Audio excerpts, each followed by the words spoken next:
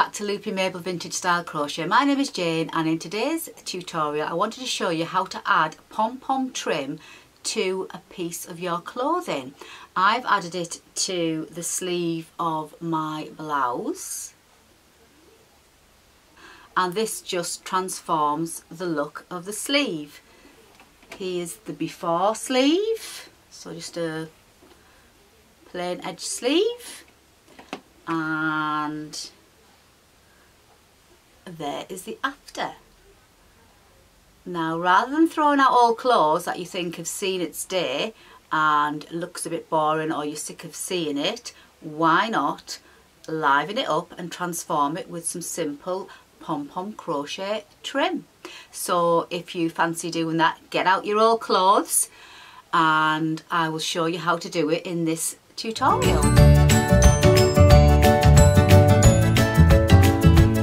I'm using today in today's video to do the pom-pom trim on the edge of my blouse. I'm going to use Rico Essentials Merino double knit in this lovely shade of grey blue, a 3.5mm hook, obviously some scissors, and I'm also going to be using piecing edge it tool. So here's a close-up of the pom-pom trim that we're going to be doing in today's tutorial. I absolutely love this trim. So in this tutorial I'm using a 3.5mm hook, and I'm also using this amazing edge it tool. It comes with a 1.75mm crochet hook and also the piercing hook, which, if you can see, has a very sharp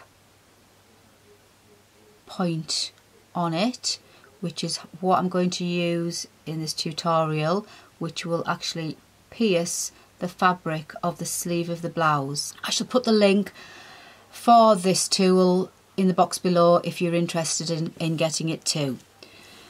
So here's the other sleeve. I'm going to start in the seam area. So because this gingham top has got the squares, I'm going to use the squares to line up my tool with. So all I'm going to do first of all, I'm just going to pierce with the tool almost to the edge, right the way through, like so, and just pull the yarn through like so, and I shall work that end in, and I'm just going to work a chain one. Now I will be working in UK terminology throughout this video, so if you're watching in the US you need to be aware of that.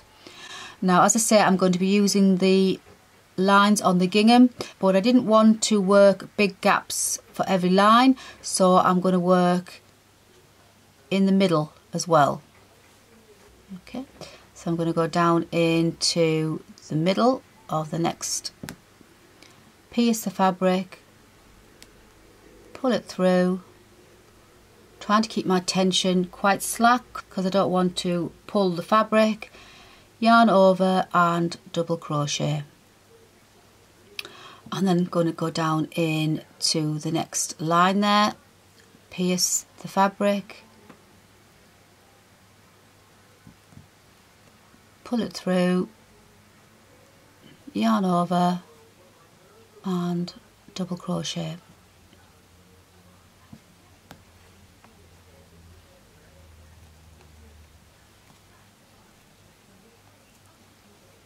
So down into the middle of that square, so pierce the fabric, pull the yarn through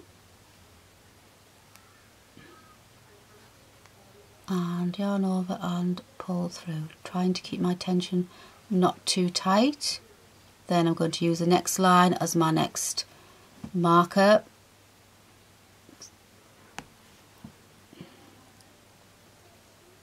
Pull through, yarn over and pull through. And this tool is absolutely brilliant for projects like this.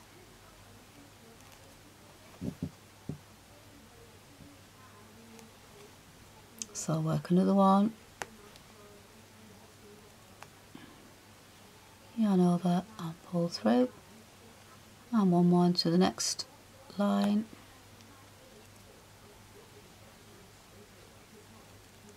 And pull through. So I'll do one more into there. Yarn over, pull through, and another one, and another one. Yarn over, pull through. So it just shows you how easy this hook is with that piercing point on the end. You're able to go through 2 layers of fabric. You don't need any other tool to punch holes, so it's straightforward, and it works brilliant with pre-hemmed fabric as well. And it's made in such a way that it goes through the fabric so smooth, no snagging. Pull through, yarn over, and pull through, and it's just so quick and easy. So I'm going to crochet, double crochet all the way around to this end, and I shall see you when I get back here. So I've just come to the end here, and I'm just going to slip stitch into that first double crochet of the round with my piercing tool, and just going to now take that out because I don't need that anymore, and I'm going to use a 3.5mm hook, and I'll just show you that first round there. So really all we've done is double crochet all the way along the edge, and it just gives me a nice little anchor stitch to do my next row.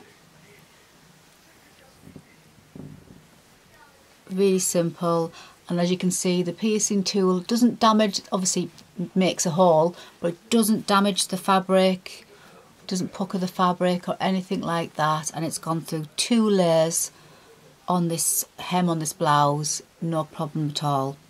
But I don't need that anymore now, so I'm now moving on to my 3.5mm hook, and I'm just going to chain 1,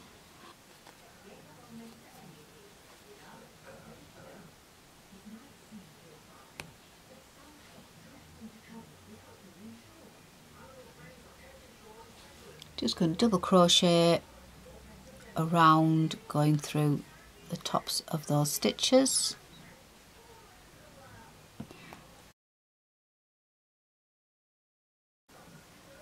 So just insert your hook. It might be a little bit tight because obviously the piercing tool was smaller, that's why it's best to keep your tension fairly slack. I can just about get my hook through okay, and I'm doing the 2 rows just to give it that little bit more depth, to just show you here in the other sleeve. Just gives it that lovely extra depth there. So I'm going to go all the way around with another row of double crochet. So I shall work all the way around, and I shall see you when I'm somewhere around about here. So I'm just about near the end of this row, so I've just got a few more double crochets to go.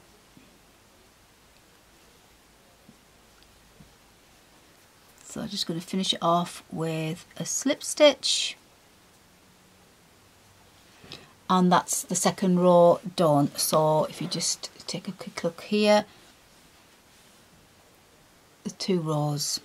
I like to work from the back when I do the pom-pom trim, purely because when you do the pom-pom trim, if you're not aware of it, there's the front side, and there's a slight little opening on the back of the pom-pom trim. So if you're working, say this is the front of your work, and you're working along, you would have that little opening showing on the front.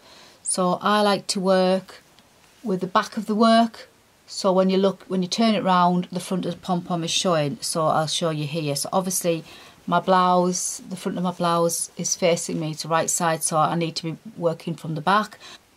So I'm literally just going to turn my work.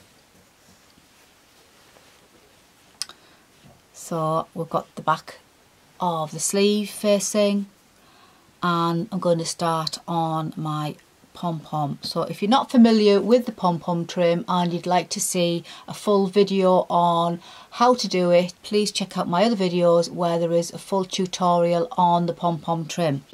but we'll just go through it here. So I'm going to chain 3, so that's going to be the beginning of my chain, and then we're going to add the pom-pom here, so we're going to chain 3 more, 1, 2, 3, and we're going to yarn over and treble into the 3rd chain from the hook, so 1, 2, 3.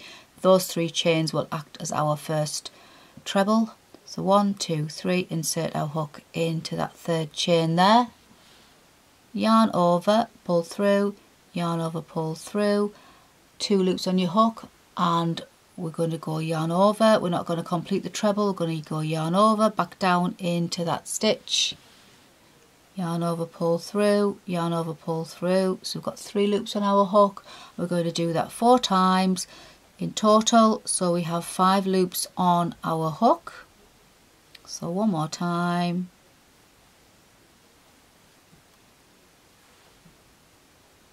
Five loops on our hook, yarn over and pull through all 5. So this is the first half of the pom-pom, and then we're going to chain 3, 1, 2, 3, yarn over, and we're going to go down into that top of that pom-pom there, so into that stitch there, yarn over, pull through, and there's 2 on the hook, and we're going to continue into that same stitch like before until we have 5 loops on our hook.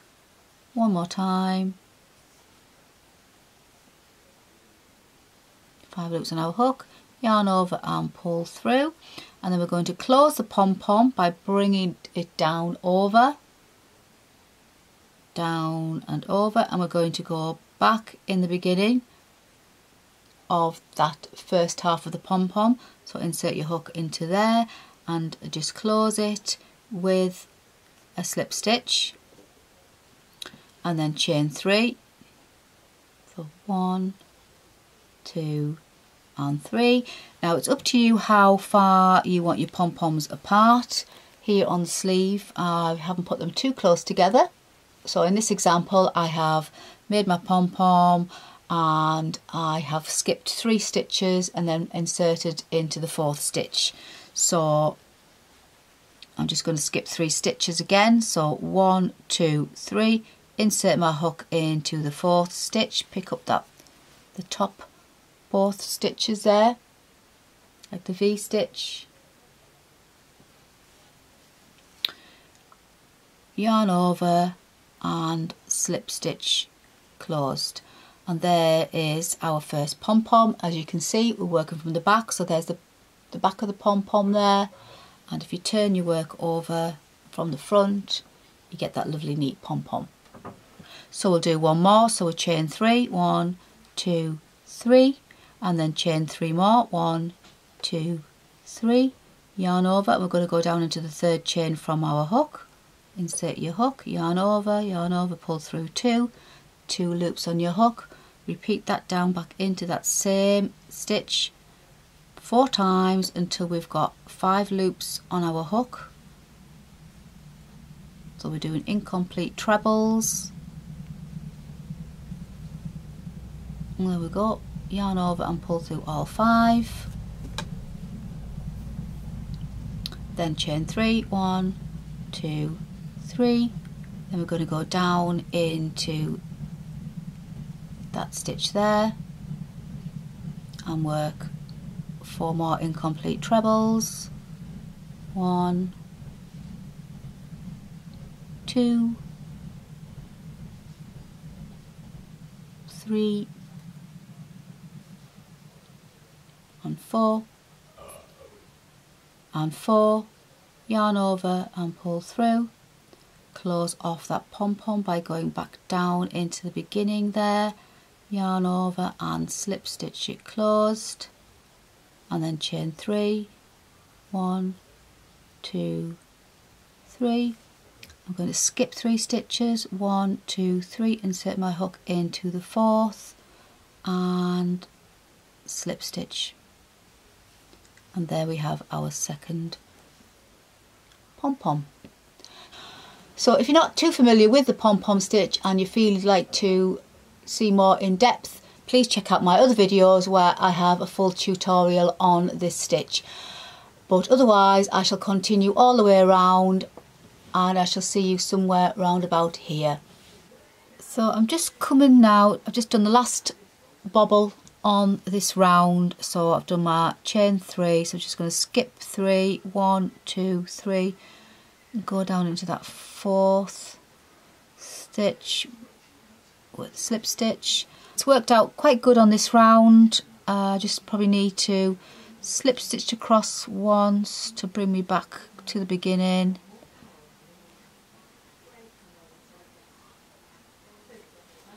And that's probably worked out quite well there for the gap.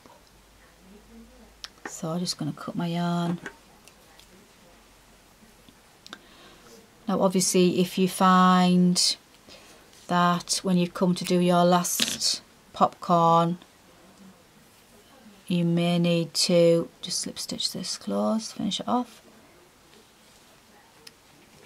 If you come to do your last popcorn and you've done your chain, you may have a couple extra stitches there maybe, so you just slip stitch across and join to there, because you really can't notice it. And as I say, this is the back, so you can just see the back part of the popcorn stitch, and turn the sleeve over to the right side, then you get the prettier side showing. So that's why I always work from the back, but if you're happy with either way, then it doesn't really matter. So that's both of my sleeves done now, so I just got to finish off by sewing in my ends. So there's one sleeve, and here's the sleeve I've just completed.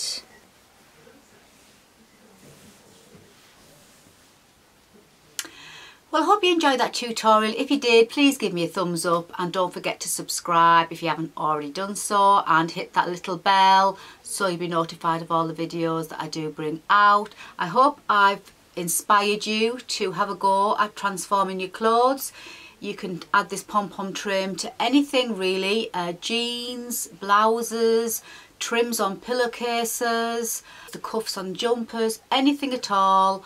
And I just think it just gives it that extra special touch, and don't forget it's going to be unique too, so nobody else will have this top with this edging. So please join me for my next videos. Don't forget to follow me on all my social media accounts. If you're going to have a go, please share your pictures on Instagram using the hashtag Loopy Mabel Pom Pom Trim, and then we can see all each other's pictures. And as I always say, practice makes perfect, and until the next time, please take care and happy crochet.